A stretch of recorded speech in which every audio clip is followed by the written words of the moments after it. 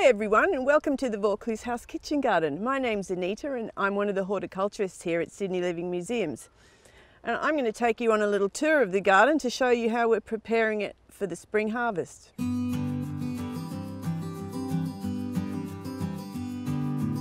One of the first things you'll notice as you enter the kitchen garden is this prickly pear hedge.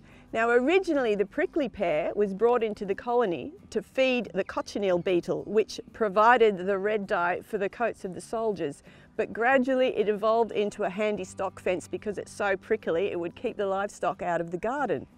So if you come over here and have a look at this, these are actually our first decent sized asparagus spears to come through. Now we've been growing these asparagus for about 2 years now and the crowns are just about to mature. See, previously the spears have been these skinny little things, but these look really good and healthy. And if you don't pick asparagus spears, they start to grow into the asparagus bush, and gradually they just get more and more bushy and fall over and die back, and then you cut them right down again and generate more spears, and so it goes.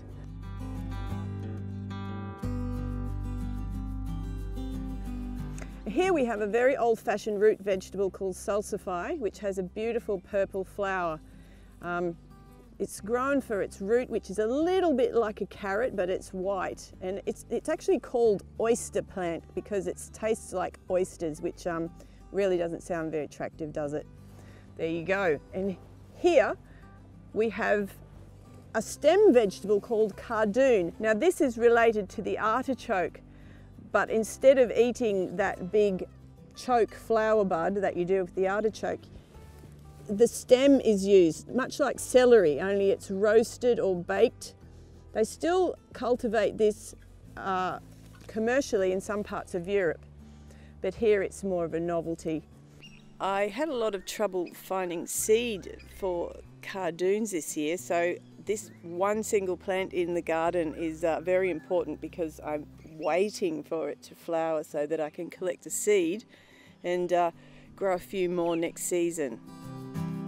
So you might notice here that we have a lot of nasturtiums growing, and not only is it because they're beautiful, but they attract the bees, they deter bad insects like aphids, and also in this case they stabilise this bank, which is very sandy, and whenever it rains we lose a lot of sand down the hill. So here we have some artichokes. Now, people may not know that the actual artichoke that you eat is the flower bud, and here's a perfect example of it coming through. These artichokes that we have growing at the moment are doing really well, and you can get anywhere from 3 to a dozen chokes on one single plant. So here in the kitchen garden we like to build a lot of frames, and they not only provide a lot of visual interest, they're for a practical purpose as well. It gives us support for things that climb, like peas and beans and melons and cucumbers to grow up.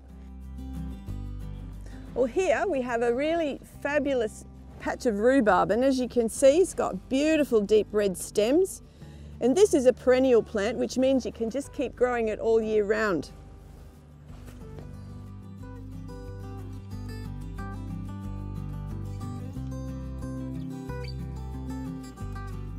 So here we have broad beans, which were planted way back in mid-June, and you can see they're getting up here right now and looking really healthy. Now once these get to about this height and start to set beans, you can pinch the tops of the plants out, which are edible in their own right, and then it puts more energy into developing beans. While we don't have many pests in the kitchen garden, we do get a few, and one of them is aphids on our broad beans. Now what I would generally do is just spray them with white oil, and that suffocates them, but you really must keep an eye on them, because if you don't come into the garden for a day or two at a time, they can really get a hold and stunt the growth of your beans. So here we have a bed that's completely planted out. We're starting with the red Russian kale, we've got the Egyptian beetroot, purple carrots, and we've got a purple Sicily cauliflower, which has a head just like a regular cauliflower, except it's purple.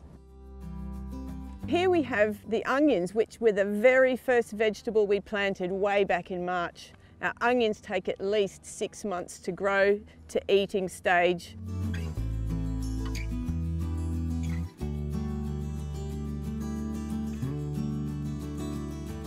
So thanks for coming on a little tour of the kitchen garden with me. Now, if you're visiting Vaucluse House, please come and have a look at the garden, because things are always being planted, being harvested, changing, growing, and we'd really love to see you.